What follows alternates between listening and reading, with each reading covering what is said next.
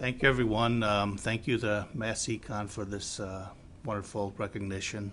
Southwick was founded in 1929 by two Italian immigrants, the Greco brothers in Lawrence, Massachusetts.